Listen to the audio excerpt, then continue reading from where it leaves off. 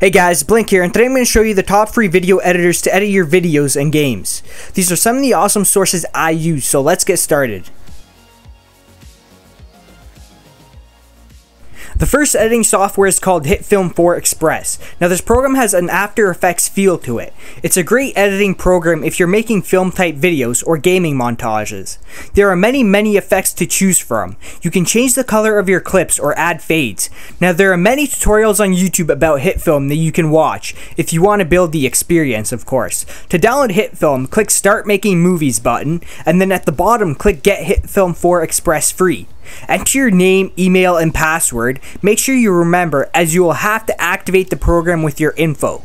Once you have filled these fields out, click the Send Me the Download button at the bottom, and you will receive the download link in your email. Choose your operating system and install the editor. Once you have opened Hitfilm 4, click New, then click Start Editing. Next, import your video file that you want to edit. Now to mess with some of the color correction, hit the Effects tab and choose Color Grading.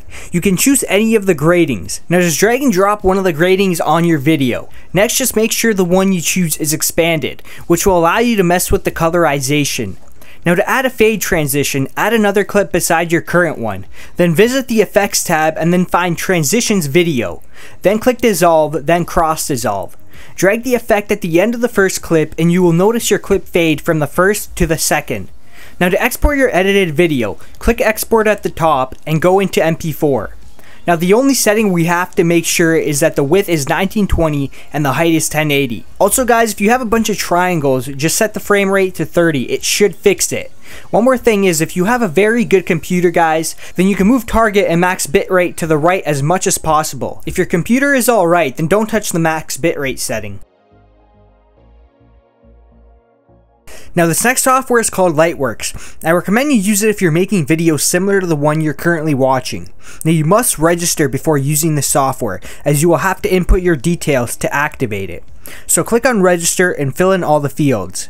Next, activate your account by visiting your email and clicking on the activation link. Once your account has been activated, open up Lightworks and input your username and password. Next, enter the name for your project and click on Create. Now to show a project interface, click the third icon from the Tools menu. Next, you want to import a clip by clicking the second icon. Find the file, double click it, and then drag it onto the timeline. Now to add a clip fade effect, we are going to need two videos. So simply add another video by doing the same thing, or you can cut the current video by finding a spot on the timeline and hitting the delete button on your keyboard.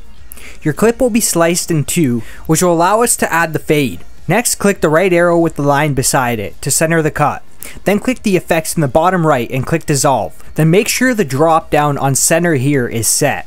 Then make the duration 25 frames, which is a 1 second fade. Click Add and you're done. Your video will play back with a fade.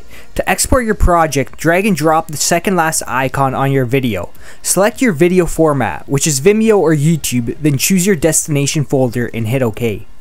Lastly, enter a name for your video and click Start. Let it render out and then you can freely upload it to YouTube. Well, that's basically it guys. These were the two best free video editing softwares that I looked into. Now, if you do have the money, I recommend you buy Sony Vegas because of the features it has. But if you don't, these two are by far the best free ones. If you guys have enjoyed this video, please make sure to give it a thumbs up and comment below if this guide was helpful. Anyways guys, thanks for watching. I'll catch you on the next one.